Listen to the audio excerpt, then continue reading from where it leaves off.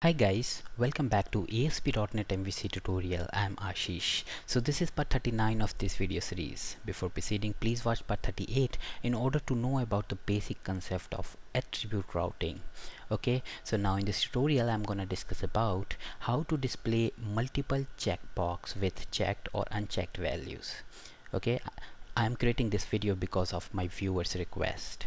Okay, so before starting, do subscribe my channel if you have not subscribed, and don't forget to press the bell icon if you want to get notification when new video is uploaded. Okay, so let's get started. So here I'll just give you the simple basic example so that you can understand easily. Okay, so first of all I'll just create a class. So right click on your model folder and add a class. Okay, so I'm just giving a name, let's say my shop. Okay, and add, and now add some attribute like public int, let's say item ID.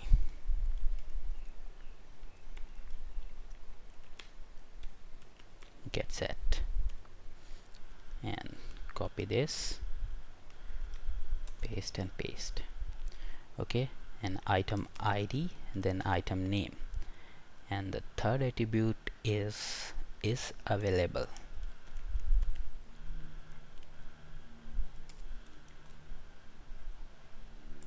Okay, now go to your controller, and in the index method just create the object of this my shop. Okay, so I'm just taking the list, so item list equal to new list of my shop. Okay, now the next step is to add some item into it. Okay, so item list dot add in bracket new. So you want to add item from my shop class, so my shop in curly braces, put a space, you will get the suggestion of all attributes. Okay, so first item ID is int, so I'll just take 1, and then all are int, so I'll just convert it into a string, and I'll just take it as bool. Okay, so is available either be true or false. Okay, now put a space, item name, and right, let's say you have rice. Okay, and is available equal to true or false. So yes, rice is present in my store. Okay, now copy this and add some more item. Okay, now pulse, let's say salt, sugar,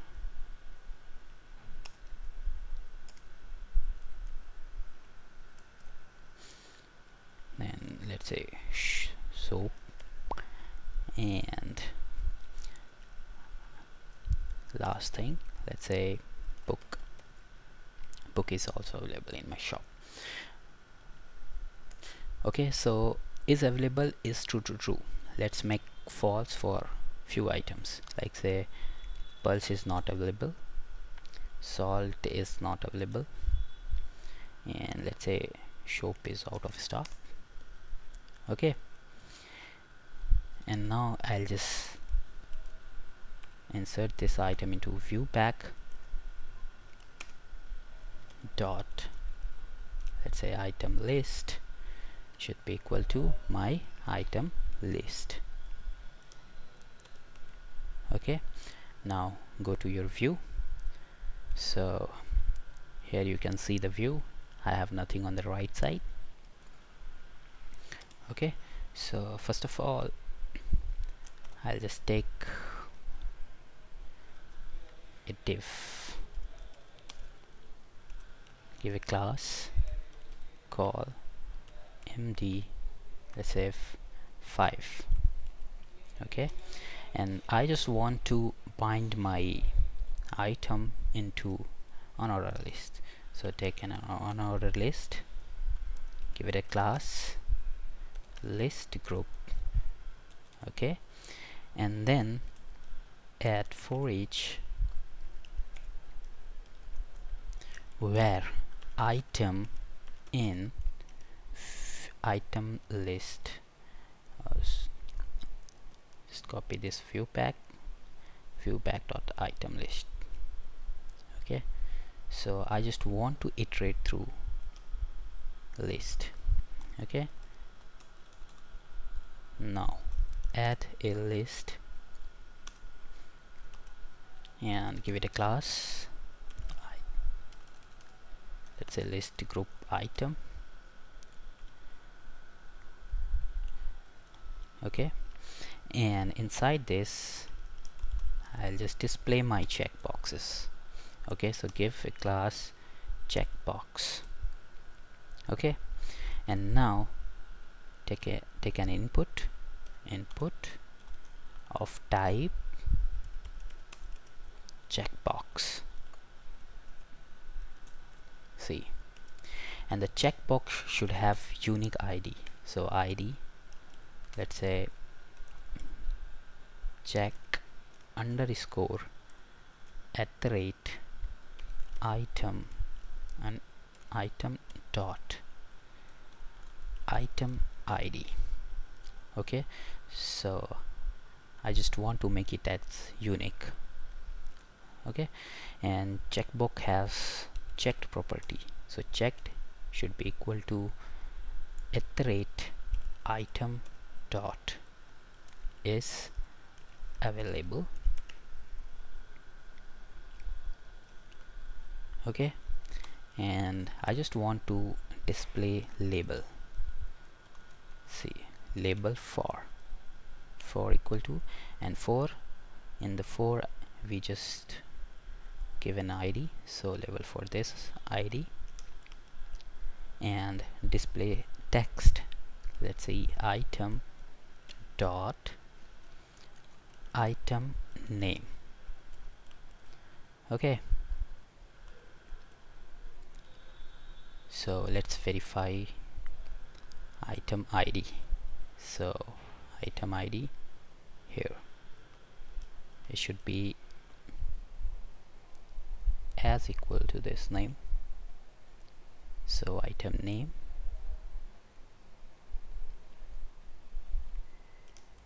okay. Now let's run this and let's see what's gonna happen here.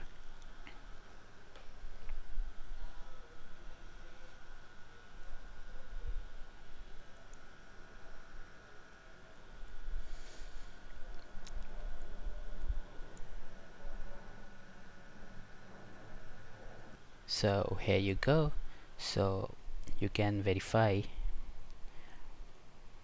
the item from the list.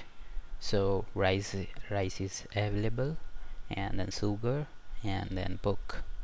So you can see book, sugar, and rice is available in my store.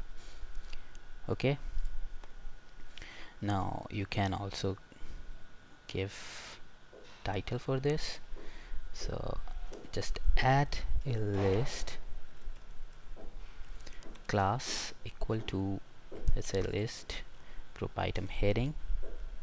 Okay, and you can give it active as active, and you can add h4,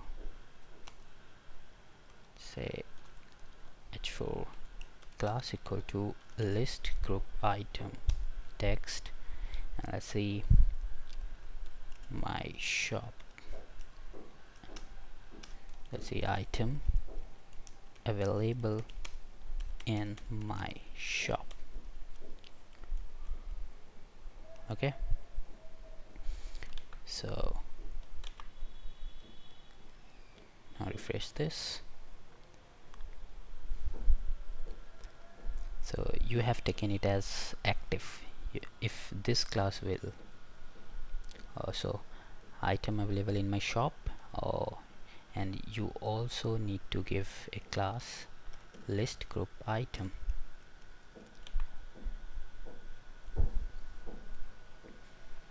Okay, so you will see the difference. Here you go. So item available in my shop. Okay, now I need one more button. So list class equal to list group item, and inside that you can take an anchor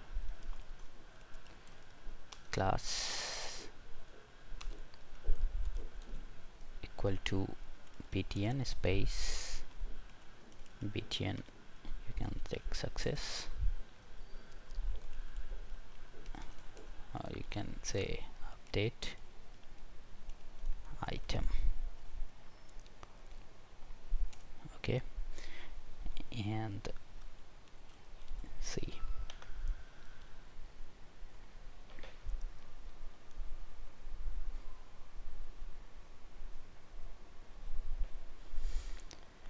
Now I have taken and a button, let's say btn block.